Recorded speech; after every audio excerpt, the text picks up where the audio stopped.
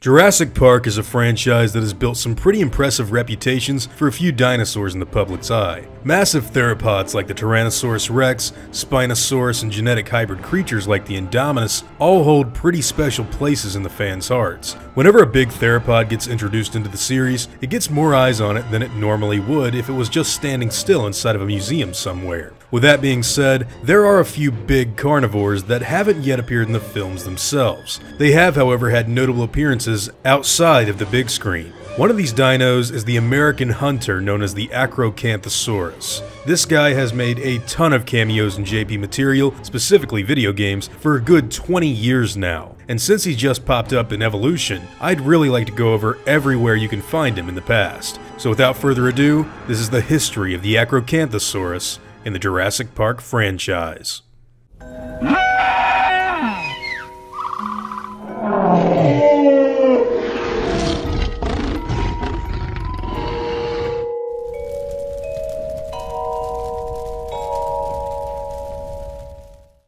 Acrocanthosaurus made its first appearance in the 1999 fighting game titled Warpath Jurassic Park. In this PlayStation exclusive, you get to fight dinosaurs in a pretty similar style to something like Tekken. The Acro's main arena happened to be the gas station that we see the T-Rex pass through in the Lost World Jurassic Park. Now, after making this appearance, the Acro would become one of the dinosaurs that was featured inside of the Jurassic Park Institute project, which was a comprehensive dinosaur educational website and show in Japan. This happened to help teach children about different dinosaurs all around the world. Not too many people seem to remember this, and I might have to do a video on it sometime soon, so keep an eye out for that if it used to be something that you loved. Now, after this, we wouldn't get to see the Acro again until 2003, when it made possibly its most famous appearance in the park building simulator Jurassic Park Operation Genesis. Now, in this old game, the Acrocanthosaurus has a pretty different design to what we saw in Warpath. Operation Genesis really wanted the high spines of the animal to be something of a noticeable feature in their video game, which makes complete sense once you realize that this strange spine is how the animal actually got its name in the first place. Apart from that main console release, the Acro would also pop up in the Game Boy Advance title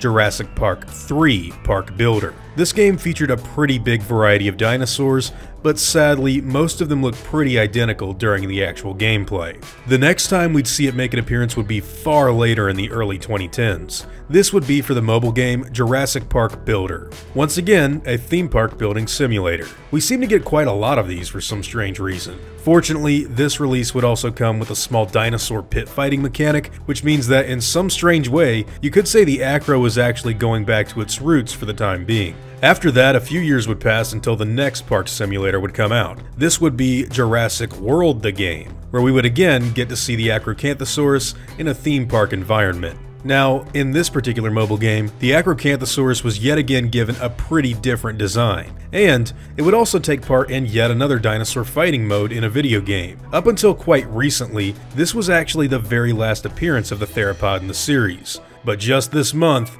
we've gotten confirmation of its appearance in another one of these theme park games. Jurassic World Evolution's Carnivore DLC happens to be our newest look at the predatory dino. In the game, we can see that just like previous releases, they've made a good emphasis on the pronounced spine that we can see on the animal's back. It also comes with some pretty familiar colors that we've seen before in the past, with a brown and tannish scheme adorning its body. And believe it or not, that's it. These are all of the appearances of the Acro in the Jurassic Park franchise as of right now. The dinosaur has uniquely only appeared in video games for some odd reason, and all of those games happen to be pretty similar when you compare them to each other, most of them being park builders. Nevertheless, it's still managed to gather a pretty decent following in the fandom. So I wanted to ask you guys, what is your personal favorite appearance of the Acro so far? And what would you like to see the animal look like if it ever appeared in an actual movie? For me, I think its coolest appearance was in Warpath, but as far as what it should look like in a film, I gotta go with what they've done with it in Evolution. Operation Genesis is cool too,